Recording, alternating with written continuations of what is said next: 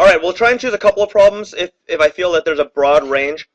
If we look at something like number 24 from the section, the instructions are to solve by factoring.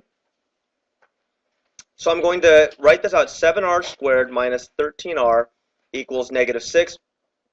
This is one of the harder ones. And first thing I'm going to do is I'm going to add 6 to both sides. And the reason why I'm doing that is because whenever we're asked to solve by factoring, we are going to set the trinomial equal to 0. And from here, I factor this thing. I know that 7r can only be broken up as 7r and r. Because the symbol pattern is negative, positive, my symbols on the inside are going to be negative, negative. And now all I need is to somehow create the number 6 using multiplication. And some people might guess, say, 2 and 3. But let's just check. I've got a 21 now, and I've got a 2. 21 and 2 can't get me to -13, so let's try something else. How about we try 6 and 1? All right? Now I've got 7, and I've got -6, so I've got -13 that can be created. So these are the appropriate factors. What I do from here is I set each one equal to 0 individually. Oops. And then I just solve for r. From here, hopefully you guys can follow my mental math. I'm going to add 6, then divide by 7. R equals 6 over 7. Here, r equals 1. Duh? All right.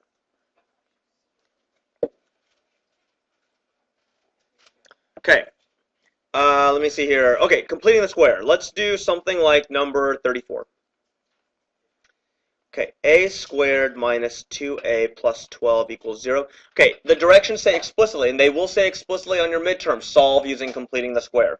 So I'm going to subtract 12 from both sides. I've got a squared minus 2a, leave yourself some space, equals -12. And now I'm going to add the box. Yeah, Alyssa. Did I make a mistake somewhere? Was it 10? Oops, oops, oops. Okay. Let me back this thing up. Okay, sorry. Equals 10. So I'm going to subtract 12 from both sides. So what I get is a squared minus 2a, leave yourself space, equals -2 now. Yes? Okay, so now I'm going to add the box. I'm going to add the box.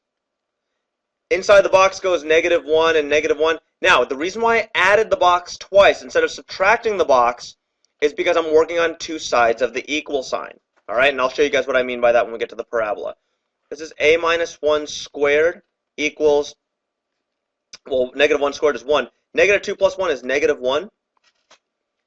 Take the square root of both sides. A minus 1 equals plus or minus the square root of 1 is I. I add 1 to both sides. I get a equals 1 plus or minus I.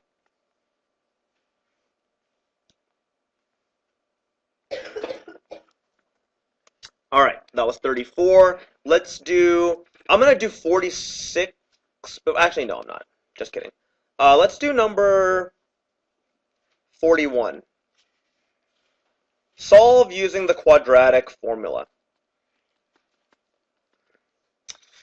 Okay, the first thing they ask you to do is to find the discriminant. So let's go ahead and do that. The discriminant is found using the formula b squared minus 4ac. So in this case, b squared in this case is 3 squared minus 4ac. So that is 9 minus, let's see, 20, 40. So that is -31. Because it's negative, can anyone raise their hand and tell us what types of solutions does that produce? Jake? 2 imaginary. Good. So now I pump this thing into the quadratic formula. It's x equals -b plus or minus the square root of b smart. What goes inside that radical sign? Not b squared minus 4ac. Well, it does, but Leanne? -31. Plug smart. Plug s smart. You got that! Right. Army of darkness.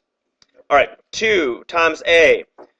All right, the square root of 31. What's the square root of -31? Brother. I rad 31, so -3 plus or minus I rad 31 over 10, and that equals x. You are done. All right, Okay, let's move on to number, say, 46.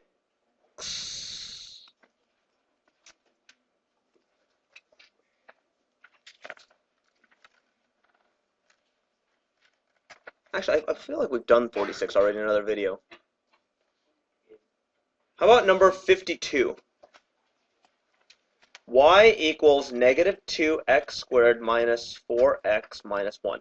Okay, we're going to use completing the square again, except this time it's going to be a little different.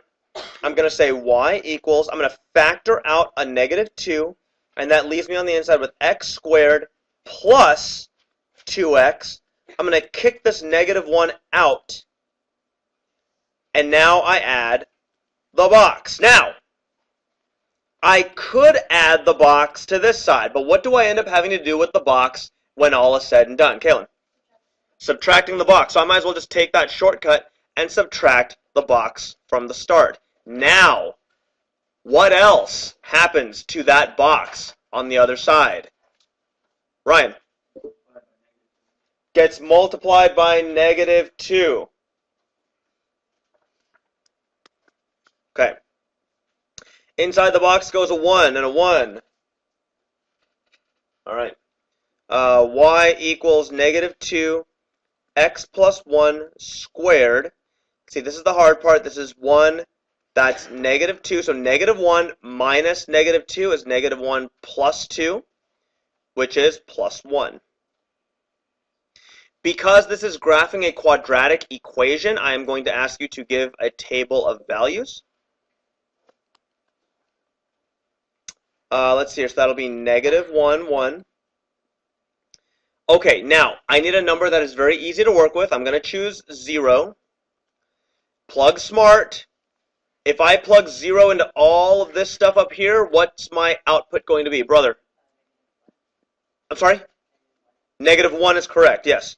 Now, the distance from here to here was 1, which means the distance from here to here is 1, which means the next place that the number negative 1 is going to appear is, Kaylin? Negative 2, that is correct. Your axis of symmetry is going to be x equals, x equals, no, y equals. Sorry, I'm thinking of directrix. X equals negative 1. Got a little ahead of myself there with conic sections. So now I go to negative 1, 1. And what type of parabola is this? Is this upside down, or is it right side up, or is it left, or is it right? What do you think? David, what do you think? It is definitely upside down. And there you go. There you have it. Full credit right there on that problem.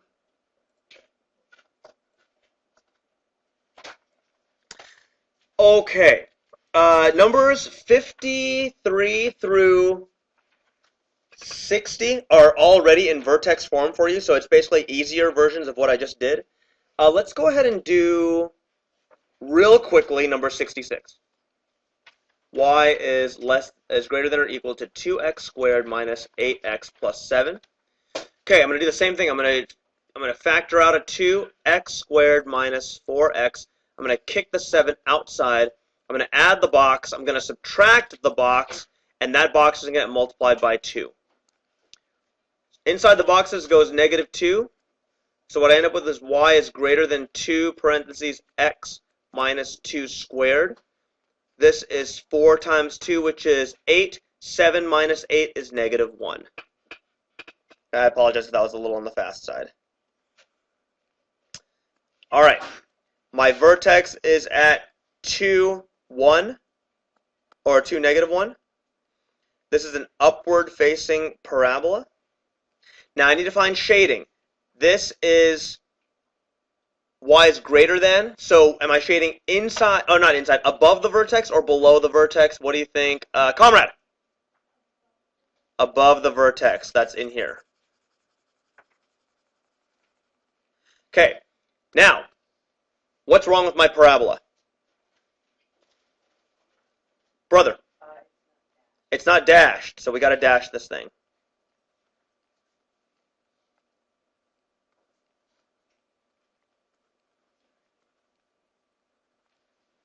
Okay? Yes? Duh? Okay. Let's see here. Okay, solving quadratic inequalities. Let's take a look at one like number 84.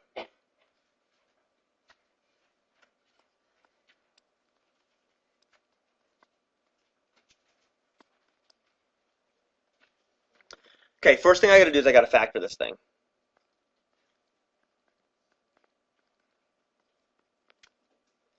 I need two numbers that multiply to 32 and somehow get us to here. I believe it's going to be 8 and 4. That is correct because it's 12 and 8. That's correct. So that's going to be, I need 12 to be negative and 8 to be positive. So from here, my critical numbers are going to be where this function equals 0. So that's going to be negative 8 over 3 and positive 4. From here, I go ahead and plug those into my number line.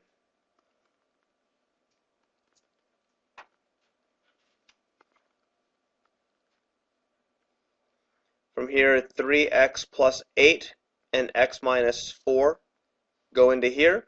A number that's lower than negative 8 over 3, say negative a trillion, is going to give me negative and negative. A number in between negative this thing and positive 4 would be 0, so that's positive, negative. And then a trillion is bigger than 4, so that's positive, positive. So my final intervals are positive, negative, positive. Because I'm looking for the places where my function is less than 0, who can raise their hand and tell us what interval am I looking for? What interval am I looking for? Nikita. The middle one, the negative, because I'm looking for stuff that's less than 0. So the way I write that, I have less than or equal to, so it's going to be negative 8 over 3, comma 4, and they're both hard brackets. Okay? Do another one. Why don't we do something like number 95?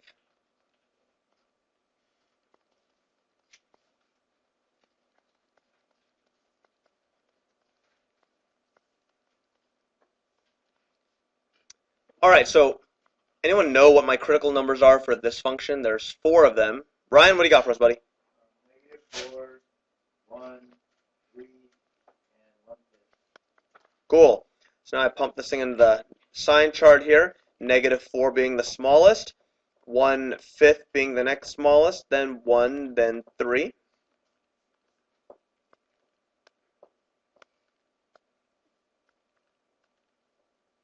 I pump my 4 functions in, v plus 4, v minus 1, v minus 3, 5v minus 1. Okay, so now a number smaller than negative 4, negative a billion, will give us all negatives here. In between negative 4 and 1/5 is 0, so that's going to be positive, negative, negative, negative.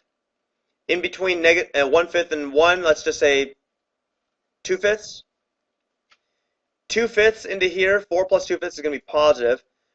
2/5 minus 1 is negative. 2/5 minus 3 is negative. 2/5 here, that would give me, the 5's cancel out. 2 minus 1 would be positive. In between 1 and 3 would give me 2, so that would be positive, positive, negative, positive. And beyond 3 would be like a trillion, positive, positive, positive, positive. So my final intervals are positive, negative, positive, negative, positive. I am looking for where this function is less than 0. So which intervals am I looking for where this thing is less than 0? What do you think? Alan, what do you think? Where am I less than 0 here? Yeah. Are we looking for positive intervals or negative intervals? Negative. There you go, dude. Alan, when was the Battle of Hastings? No, it's 1066. Okay, so in my final interval statement, I'm going to say negative 4, comma 1/5. And it's soft brackets because I don't include anything. I need that symbol for when I jump an interval. What is that symbol called, Kylie? It's a U. It stands for union. And then from 1 to 3. That's my answer. All right. So let's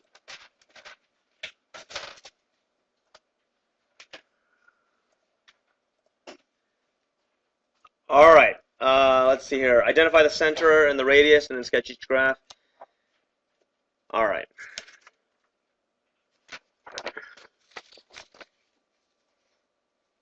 Let's do something like number 103.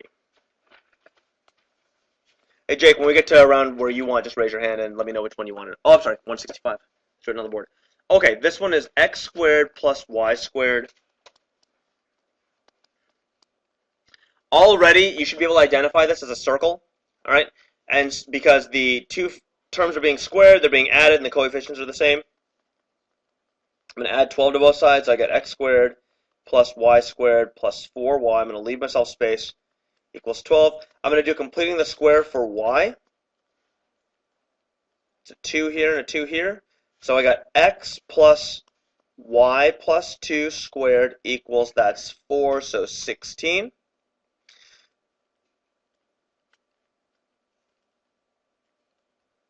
What is the center and what is the radius of this circle? What's the center of the circle? How about, brother? 0, -2. And what's the radius of this circle? Let's see. Julia? 4. So what I do is I draw this thing on my coordinate plane.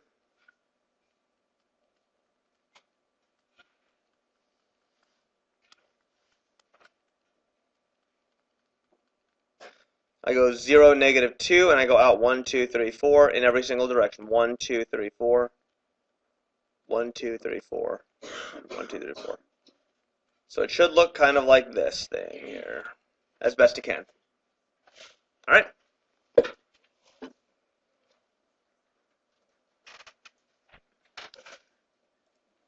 Okay. So let's take a look at number 105 here. Let's go ahead and add 25x squared and then subtract. Oh, wait a second. No, that's a dumb idea. I would recommend, actually, we should subtract 16y squared from both sides.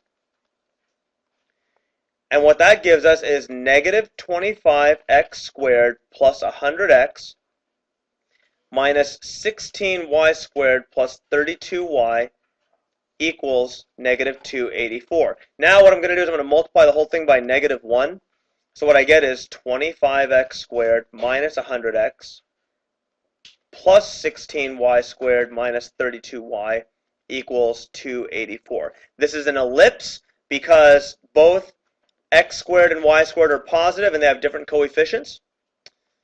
All right, so what I'm going to do is I'm going to use completing the square and factor out a 25 x squared minus 4x.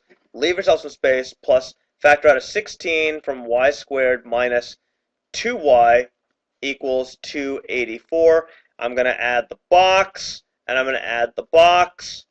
I got to do the box again and the box again. Now, what are the things that I need to remember about the boxes? Khalil? By 25 and 16. So I've got a -2 on the inside. I've got a -1 on the inside, so -2 and 1. This is 25x minus 2 squared plus 16y minus 1 squared equals, this is 4 times 25 is 100. This is 16. 284 plus 16 is 300 plus 100 is 400. If I divide everything by 400, actually I did this problem in period 2, I end up with x minus 2 squared over 16 plus y minus 1 squared over 25 equals 1. My center, A, B, and C. Center is going to be 2, 1. A is going to be, I'm sorry, what is A going to be? Who can raise their hand and let us know? What is A going to be in this problem? Jake? 4. Arg! 5. That's the bait right there. It's 5. Oh. B is 4, right? In an ellipse, the bigger number is the major axis. In a hyperbola, it's the front number. To find C, I use CAB formula backwards. So C squared equals 25 minus 16. C squared equals 9. Therefore, C equals 3. So we have all the information we need to graph this ellipse. So we go to 2 and 1.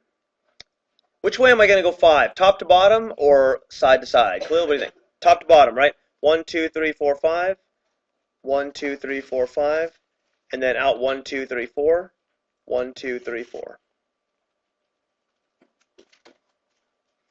I'm going to travel out 3 for my foci. Which way is that going to go? Which way are my foci going to be? Ryan, what do you think? Up and down. 1, 2, 3, 1, 2, 3. Good. Now, I'm not done yet. My major axis and my minor axis. What are the lengths of these axes, major and minor? What are the lengths of them? What do you think? Leanne? 10 and 8. And then what are my focal coordinates going to be?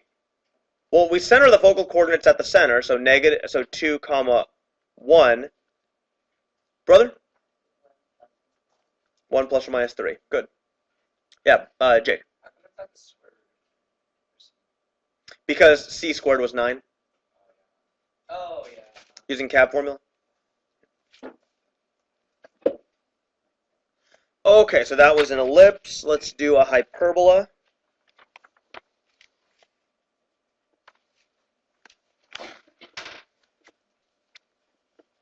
Okay, I'm going to do number 116, and that's because something harder is on the period 2 video, so check that one out if you need to.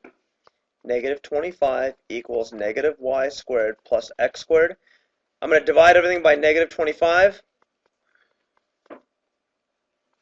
So I'm going to get 1 equals y squared over 25 minus x squared over 25. And in fact, just to keep things all nice looking, I'm going to set it equal to 1 this way.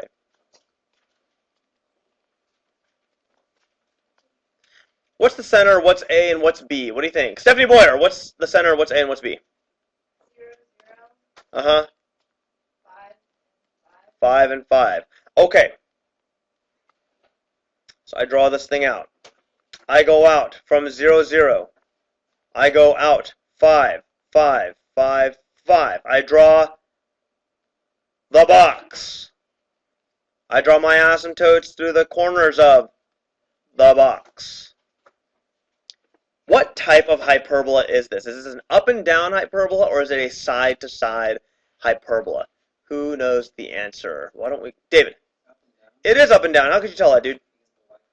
Y comes first. Okay.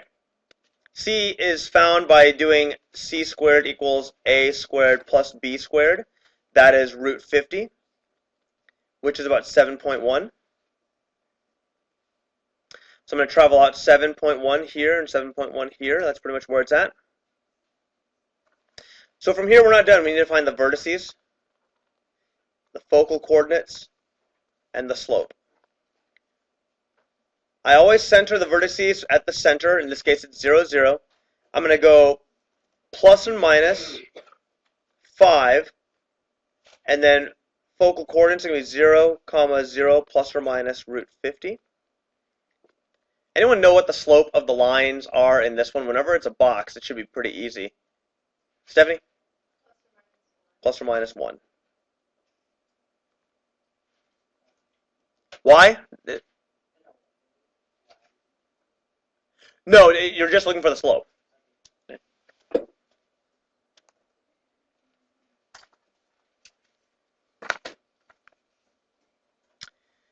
Okay, why don't we do number 120? We've done enough completing the score for one day, so why don't we jump to number 125, something a little faster.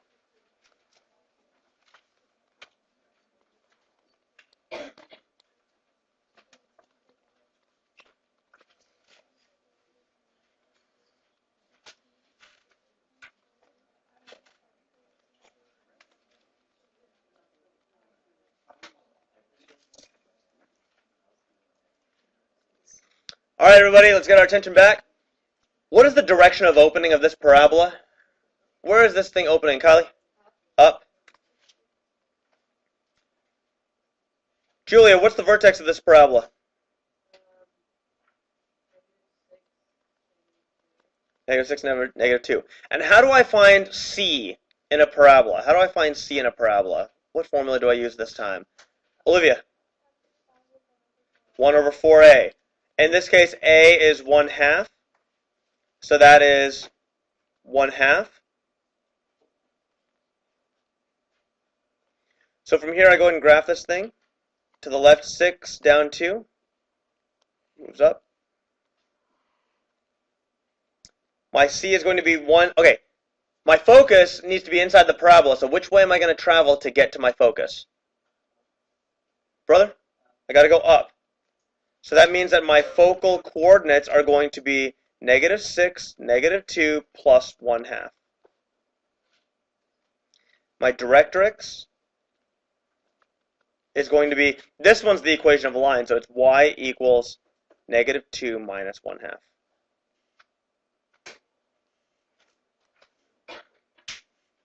All right, I'm going to go ahead and stop here for today. I'll do the rest of the problems tomorrow.